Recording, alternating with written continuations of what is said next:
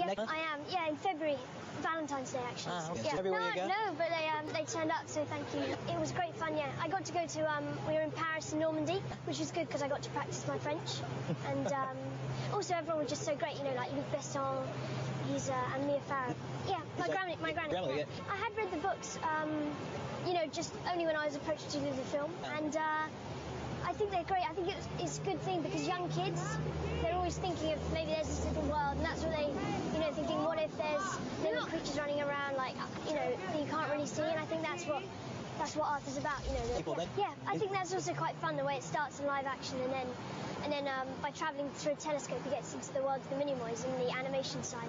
No, I mean that's one of the things you learn from working with all these people, that they are actually normal, you know. And they, like Johnny Depp, for instance, is a fantastic guy, and he comes out on the set every day and says good morning to everyone and treats everyone equally. And I'd like to think that if I ever got as, you know, like Johnny Depp, then I'd do that as well.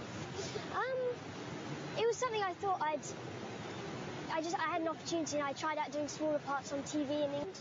And then I did Finding Neverland, that was the first big film I did. And then after that, people say, oh, he's quite good. You know, come and audition for this. Yeah.